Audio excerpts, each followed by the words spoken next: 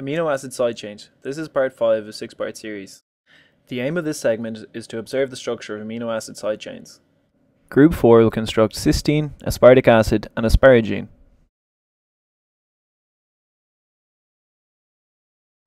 Insert a grey bond tube into a tetrahedral carbon. This is the beta carbon. Attach a sulfur to the beta carbon using a grey bond tube. This completes the cysteine sidechain.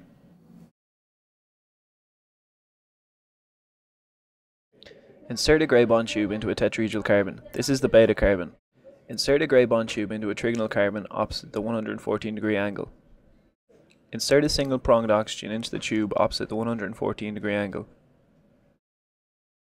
Make the bond between the trigonal carbon and the single pronged oxygen a double bond.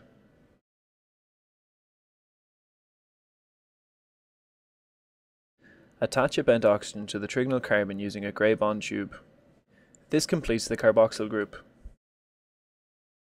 Attach the carboxyl group to the beta carbon using the remaining free bond tube.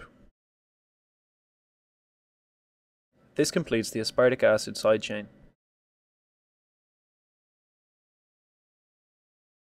Insert a grey bond tube into a tetrahedral carbon.